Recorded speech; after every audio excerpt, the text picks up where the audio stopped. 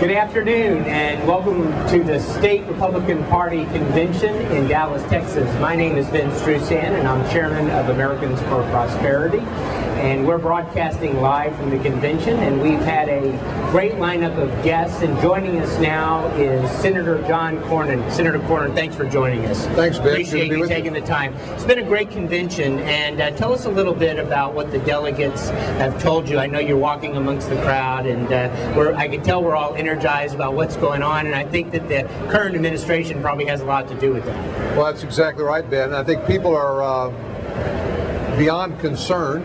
They are scared, and I don't blame them, given the spending and the debt and the way that the president is apologizing to our enemies and been a very weak partner with our allies, and I think encouraging, emboldening America's enemies and putting us on a financial course that could run us off the cliff. It's very serious. That's why I think you see a lot of people here today and who've been very involved in politics, some of whom for the first time. That part is very encouraging. Well, speaking of government intrusion, and I know you've been working on this issue, the EPA has recently decided, I guess, to take over the permitting process here in the state of Texas. And I know that in Congress there's a disapproval resolution pending in order to essentially roll that back and turn it back. How's that coming, and what do you think the chances are of success? Well, what we've seen is a trend where with the Obama administration and Harry Reid and Nancy Pelosi can't get the votes to pass legislation, then what they try to do is do things through the administrative agencies. We've seen that with the FCC and so-called net neutrality, their attempt to basically commandeer the internet. We've seen it in a number of areas, most recently with the Environmental Protection Agency, knowing that they're going to have problem passing cap and trade. What they're going to try to do, and they've got an administrator there who believes that she has the authority to do it without any further legislative action. But I can't think of a worse thing to do when our economy is in recession, when so many people are out of work and people have lost their homes, than to raise prices on energy.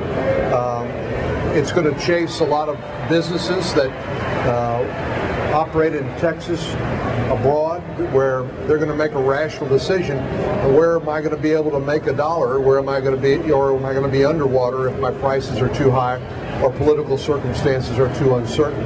So while this administration keeps talking about being concerned about jobs, I keep wondering when they're going to pivot to jobs. All I've seen is one job-killing idea after another. Well, I also, and you touched on it, wanted to ask you about what's going on in the Gulf. And I'm sure, like most Americans, you're concerned about the environmental impact. But how do you feel about the administration's drilling ban and what it is that or their reaction to the Gulf oil spill? I think we in the Gulf states probably are a little more sensitive to drilling bans than our fellow citizens up in Maine. Right. Well, the problem, as I see it, is twofold. One is we know we have a problem where, because of federal policy, we basically have forced oil companies offshore into high risk in these deep water wells, which are on the cutting edge of technology and engineering. And unfortunately, they were moving out so fast, they were kept ahead of the ability of the federal government actually to regulate activities. But if you think about it, so much of the federal lands, you could be drilling for this on shore, where you wouldn't have all the risks of drilling through a mile full of water at those tremendous depths and pressure. And so a lot of the federal policy in a place now with the moratorium on shore on drilling in a number of very productive places like ANWR, the Arctic National Wildlife Refuge. We've been trying to get them to open that up for years, and unfortunately the Democrats and some pretty radical environmental groups have said, no, we're worried about the caribou than we are the people. And the truth is the caribou love it. The Alaskan oil pipeline, apparently it makes great nesting headquarters. nesting area habitat for them. But the problem in the Gulf now, of course, is the president wants to impose a long-term moratorium. It's going to make us more dependent on imported oil from the Middle East and from Venezuela, people who don't like us very much, and could use that as a weapon. And it's going to kill jobs. If we have 20,000, I think Governor Jindal in Louisiana said that if you impose a moratorium between now and the end of December, that at least 20,000 people will lose their jobs in Louisiana alone. So it's we need to be very careful here. Everybody gets it. We need to know what happened.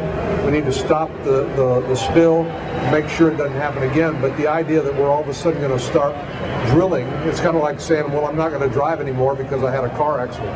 Yeah. Well, do you believe that, and I don't want to let you go without getting on this issue because it's occupied news media and I think has energized Republicans and Tea Party activists, probably created the Tea Party, and that's Obamacare. How do we deal with that as Republicans? Do we try to support a rollback of that? Do we try to modify or change it? I guess at the end of the day, it just depends on what we have the votes to do, does it not? What do you think we should do? And as Republicans, how should we position ourselves? Should we just ask for a rollback? Well, two words I would leave with you on Obamacare. It's repeal and replace. I think everybody understands the importance of health care reform, but I thought health care reform was about making health care more affordable and more accessible. This bill does the opposite of that. It really, what it sets up is a situation where they're hoping that gradually private employers will give up their private health insurance, and then people will find themselves without any alternative but to go on a government plan. And the problem is, we know the existing government plans, Medicare and Medicaid, are on a very fiscally unstable basis and represent, in the case of Medicare, $38 trillion of unfunded liabilities. But three things that Obamacare did was, of course, raise taxes to help pay for it. It cut Medicare, particularly Medicare Advantage, the private insurance alternative to fee-for-service Medicare, and it raised premiums on people with that buy their insurance in the group market. It is the opposite, again, of what you would think rational decision-making would be when if your real concern was how do we make health care more affordable. So repeal and replace. You got it. Senator, you're chairman of the National Republican Senatorial Campaign Committee. Right. How do you think we're going to do in November? You like the crop of candidates that are representing the Republican Party nationwide? The lady in Nevada, have you had an opportunity to meet her? She appears to be a grassroots activist. Absolutely. Well, what we're seeing across America is what we're seeing happening here today, and a lot of people, some regulars who've been at it a while, but some new folks who haven't been involved in Republican politics, who are worried about the direction of the country, and they are energized. They've gotten off the couch and they've showed up at tea parties and town halls. We've got some here, and you know, I think that's great. I mean, this is the only way we're going to take our country back. And I'm particularly glad in the Senate, where we now only have 41 Republican senators. Scott Brown was number 41. He was elected on January the 19th. But the problem is, if you only have 41, you know, you might lose one or two, depending on what the issue is. So if we can get 41 reliable votes in the Senate, then we can stop President Obama's policies dead in their tracks. Now, of course, in some cases, what we might want to do is use that for leverage to shape it, make it better, and something that would actually be good policy. But the first thing I think we need to do is stop really bad ideas. That's why I sit out here today. I'm proud to be the party of no when it comes to really, really, really bad ideas. Well, Senator, thank you very much for joining us. Is there anything else you want to tell our audience or the people listening at home? Well, I'd just say it's exciting to be here in Dallas with everyone today. Our country depends on your involvement, and we need a lot more reinforcements, not only in the grassroots effort to get our message out, but to actually get people to the polling places, make sure they get registered and vote. You know, I always like to say that elections aren't rocket science, but they do take some organization. They do take some, you know, people at the grassroots level, and it does unfortunately take some money to pay for a lot of the communications effort. But we've seen candidates like Sharon Angle, you mentioned in Nevada, who won that primary. People like Rand Paul in Kentucky, and we're going to be working closely with all of those candidates to make sure we take our country back.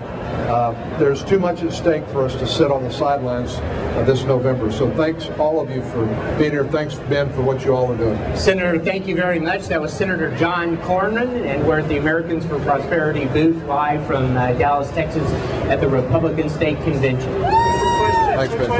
Thank you very much. Enjoyed it. Thank you.